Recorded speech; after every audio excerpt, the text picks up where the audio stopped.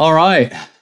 Hey, thanks for checking out the live stream. So in this live stream, I am going to build my ultimate audio PC. It's going to be amazing. I don't know how far I'll get, whether I'll get stuck. I've built one PC before, and that's our home server that does our home automation. It's a media server, does loads of other cool stuff. But I've never had a dedicated audio production and video editing PC. So I'm really excited to do this for you now live. If I get it wrong or do anything silly, feel free to chat away in the live comments and give some better advice on the way I could do things differently. But yeah, I'm just going to get started. So you might have watched the series where I went through and I told you about the CPU I wanted from AMD Ryzen 7. So I can do really fast encoding. That's very important to me. Looked at all the components that make up the final build. And now in this live stream, I'm going to attempt to put it all together. So it's time to grab a hammer. Why would I need a hammer when I'm building a PC? Surely that's the last thing I want. Well, it's time to go to the other side. I used to be a big renderer and Apple product user, but now it's no longer. Let's do it on this camera. Let's just show you. That's my iPhone, or it was my iPhone. And I'm just going to stick this down on the workbench, and I'm going to say goodbye to this iPhone. Are you ready? This is now going. This is toast.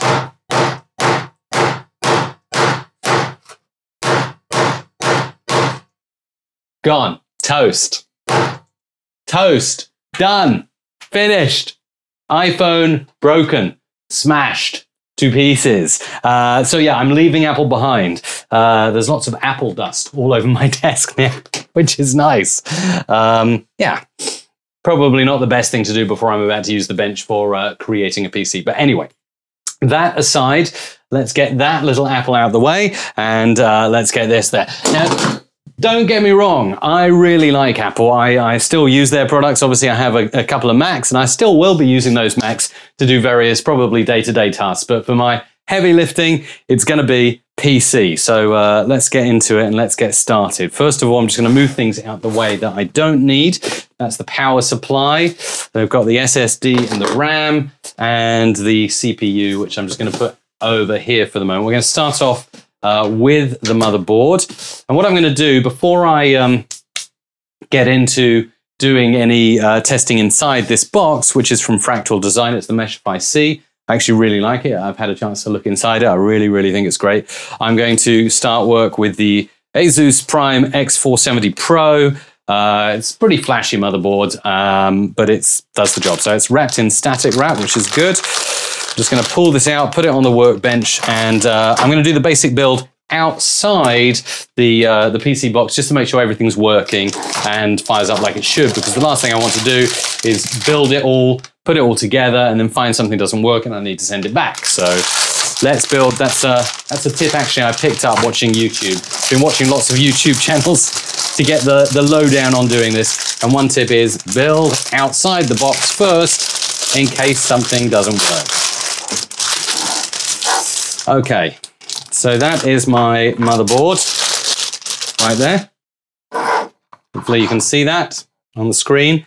And I'm now going to put in my chip, my CPU. So let's have a look at this. There is a certain way to do this. I'll probably turn this around like that.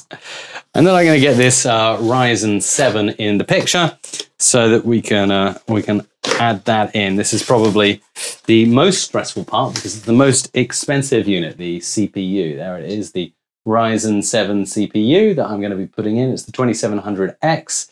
Really cool stuff. And you've got to kind of line it up. Thankfully, the stock cooler that AMD send out with the 2700X actually has thermal paste applied, so I don't need to worry about applying any thermal paste. That job is already done for me because the thermal paste is on the bottom, see, of the stock cooler that comes with the 2700X from AMD. Right, now, it's nice, there's a little sticker there that I can put on the front of my build when it's finished, say it's a Ryzen 7 inside. So the way I've got to do this, from what I understand, is I've got to line up. Let's see if this looks right. It does look right. Yeah. I have got to line it up so that the little mark there in that bottom corner marks up with the little mark here in this corner. Get the CPU out and then simply place it on top like this, being very careful to put it in without getting any of the pins in an incorrect position. Just like that. That's it. Done. Looking good. Okay. Little wiggle. Yeah. Feeling good. So we'll now place that down, pop that in. Simple. Done. Stressful bit over. Take a look at that. CPU is now on the motherboard. Right. Next, I need to get this fan out. And yeah. Thermal paste, really good thing that AMD did there with the stock cooler. They put thermal paste on the bottom there, so there's no need for me to do little peas or rice grains on top of the CPU. It's all done for me, which is great. So now I want to get this on in a certain way. Okay, CPU fan. So that would go on like this, like that. So that's the CPU fan. Those are the CPU fan pins right there. Push this down.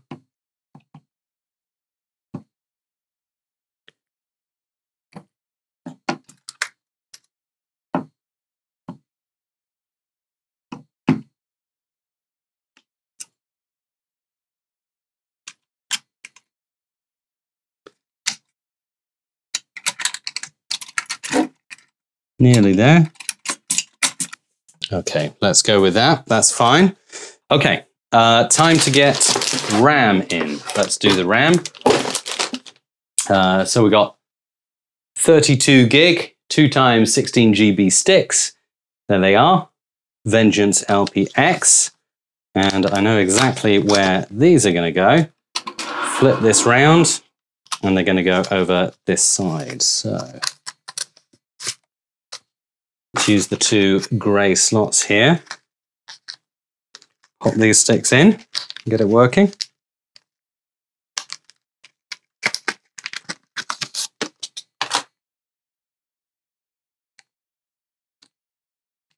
Take off the sticky plastic things on them.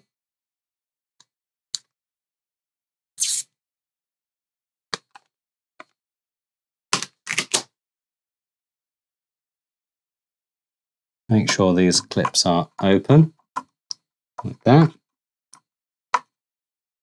That can actually go into this slot here. There we go. Clip that up. And the same with this RAM as well. Put this in here and here. Clipped up.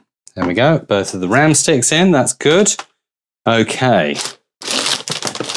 Next, we are going to get some power to it so we can test it out, and also get a hard drive in as well. So let's use this. This came with the motherboard. So this will be pretty good for connecting my SSD that I've got here. Let's open this up and have a look. Here we go. Perfect. Okay, so let's find the place to plug in a hard drive. It's going to be over here.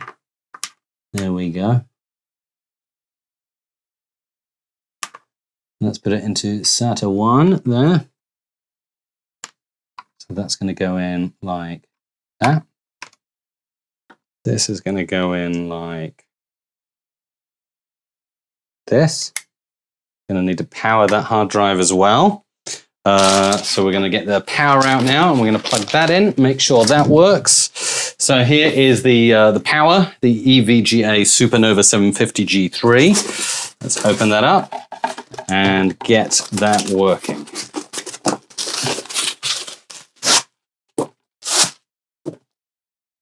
Get it out of its lovely casing. Okay, place this here. So we're going to need the plug to go into one end, like that.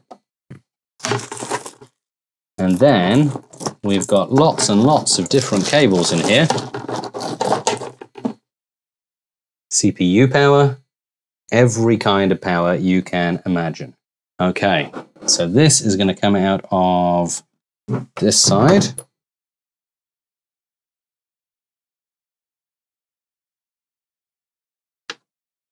So popping that in.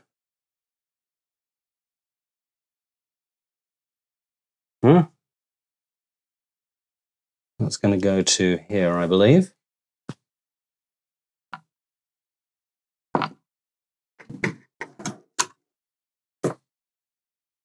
Making sure we've got that on the correct way around, which it looks like it is. There we go. And then plugging this in to the power unit, which is going to work like this. And this.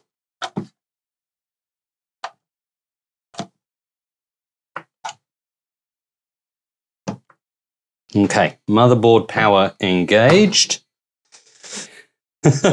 And now we hope that we've done the basic setup okay, so I can now power this unit on, and this should power everything up, providing everything is away from the motherboard and clear and ready. So the cooler is there, the fan's there, nothing's in the way of that. The RAM is there, disk is there. Ah yes, we need to plug in the HDMI cable to the side.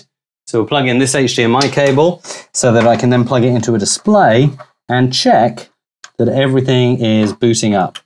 I'll put a USB stick in as well so I can boot up to an operating system and test this all out. But the basic configuration of my PC seems to be there, with a little bit of sweat wiped off my brow after trying to get that fan on the CPU. As you can probably tell, I wasn't 100% confident doing that, but I think I managed to get there. So let's switch the power unit on like that. Okay, power unit on. Okay, lights coming on the motherboard. That is really, really good. That's a very good sign. And now somehow we need to boot this up. So in absence of having it inside the case, we need to find the little area where you can power this on. But at the moment, we've just got some pretty lights on here, which is very nice. I like the pretty lights that are glowing on the Asus motherboard. But as for powering this thing on, that is a very good question that I don't think I know the answer to. So in that case, powering this on and testing this out may well be another video. But at least I did the basic build, and that's the most important thing.